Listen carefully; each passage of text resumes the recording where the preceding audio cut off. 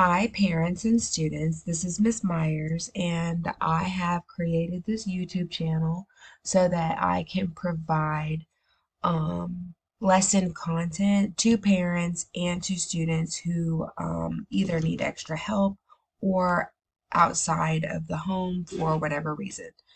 I want to make sure that parents and students completely understand what it is that we're doing in class every day. And so we're going to the first couple of lessons, the first couple of videos on this channel will be recap, meaning there are things that we've already done and we've moved on, but they're still very important and the students need to know this information as we move forward. Everything at the end of this unit on hurricanes will be displayed. Our knowledge will be displayed. Students will show that they have learned this material by writing an essay, a grade appropriate essay about hurricanes using grade appropriate vocabulary, using grade appropriate sentences. And I'm very excited to see what they have to put together. So at the beginning of my lesson one, this is lesson one, we had a sentence stem, meaning I provided a sentence for the students and they had to pull out as much information from this sentence stem as they could. The sentence is, while inside their house, people huddled together, held hands, and prayed. We looked at this sentence for multiple reasons. First of all, we pulled out the nouns. A noun is a person, place, or thing. So house, people, hands, right? Those are all things that, those are all people, place, and thing. Then we looked at the verbs, right? So huddled, held, and prayed. Those are all actions. Then we also took it apart and looked at the subject, which is the who, like who is doing the action in this sentence. And then we looked at the predicate or the what the action is.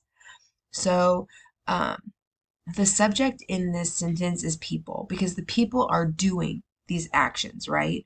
Inside their house is where they are, but the people, they huddled together, they held hands, and they prayed. So the subject is the people, while inside their house, people. What did they do? What is the action? Well, they huddled together, held hands, and prayed. So that's the predicate. Those are some of the things that we have been working on since the beginning of school, understanding the different types of words, understanding grammar, understanding that in order for something to be a complete sentence, it must start with a capital letter, it must end in punctuation, it must have a subject, and it must have a predicate. Our main focus is hurricanes. In our first lesson, we learned how hurricanes are formed. It's pretty easy. The storm system comes in and it is created over warm water. The wind comes in and it picks up and moves around between hot and cold air, the water off the top of the ocean, and brings the storm in. The students learned the definition of the word evaporate. Our next activity, we really focused back on writing sentences. They had to create sentences about hurricanes with their shoulder partners. Then we talked about it. And I always have the students check back and look at their sentences. When it asks, does it meet all of the requirements? That was, does it have a subject? Does it have a predicate? Does it have capital letters? And does it have punctuation? Also, at this point, I realized that I needed to simplify things for the students, even though the material is being presented as the state requires. Some of the concepts and the amounts of information that was required to be presented in one lesson was too much. We needed to go a little slower. So after lesson one, the pace does slow down a little bit and less information is presented. So we had the opportunity to go over that information in more depth.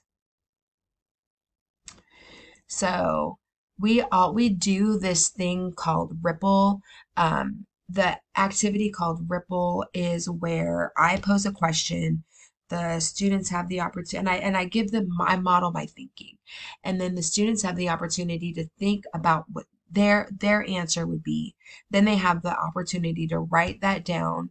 Then, before they share all that information with the class, they have a safe space to share it with their partner. And then we share as a class, meaning I call on some people to answer the question. This question is, what do you know about the hurricane rating system? We have a table where it shows the categories 1 through 5, the wind speed for each one of those categories, and then the potential damage each category could cause. We really looked closely at that, and this was their first question.